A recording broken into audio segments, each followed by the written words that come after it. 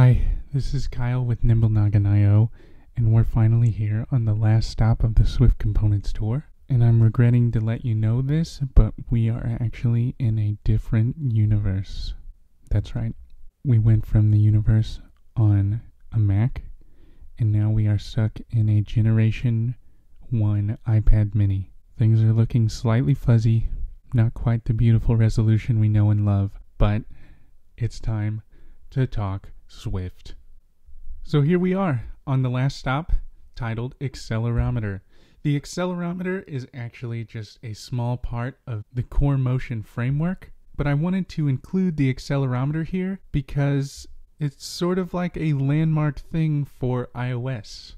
A lot of the first iOS games that used the accelerometer, I mean, it seemed like a big thing when I had an iPod Touch way back when.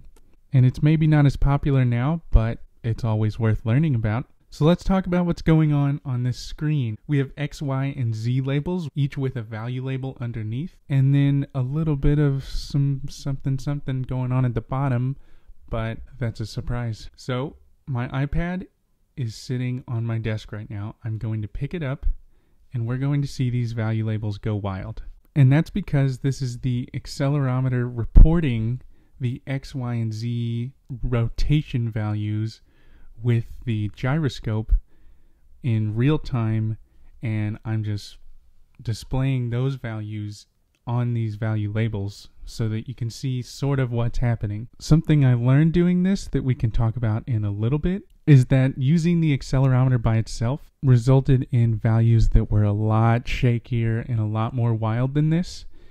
And you can actually use the accelerometer and gyroscope together to report a lot more smooth values. I'm going to sort of rotate my device in front of me, and you can see the Y value is slowly getting smaller and smaller into the negative numbers and then back to 0 as I flip it upside down, while the X and Z labels stayed fairly close to -1 and 1.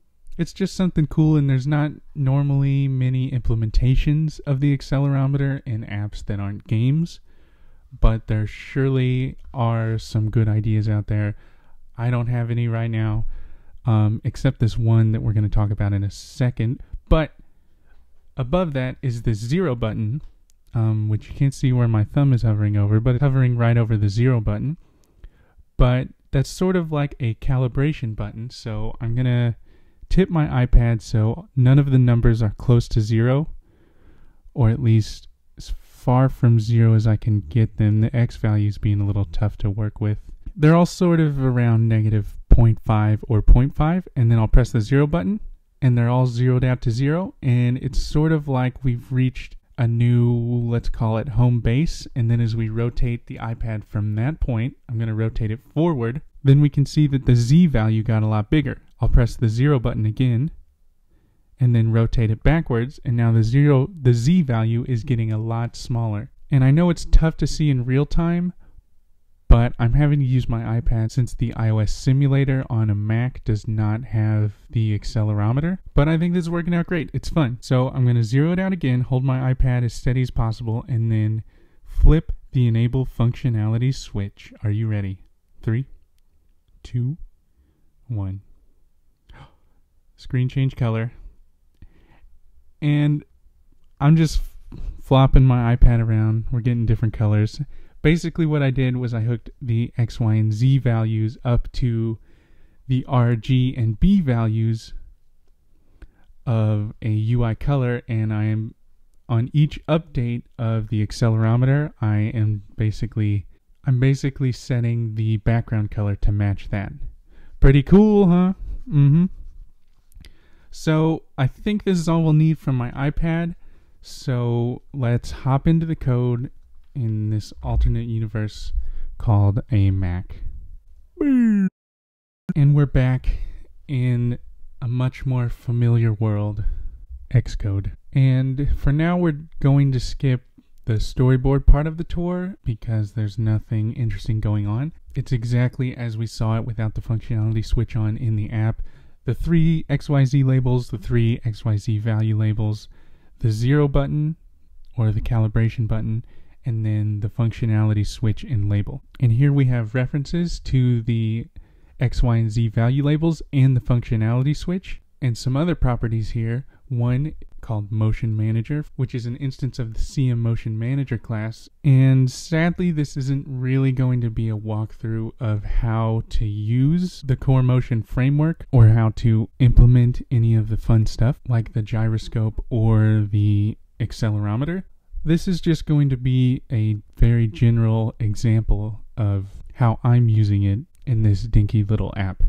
And then we also have a property for an NS number formatter and then an object for CM acceleration called calibrated acceleration. And we'll get to what the purpose of that is in a second. So in view.did.load, we just have a little bit of setup for the number formatter. And then we're asking the motion manager if device motion available. And that's why we had to use a physical iPad, because it has the hardware that CoreMotion uses for its functionality and what it was made for. And sadly, the simulator does not even have any simulation of that.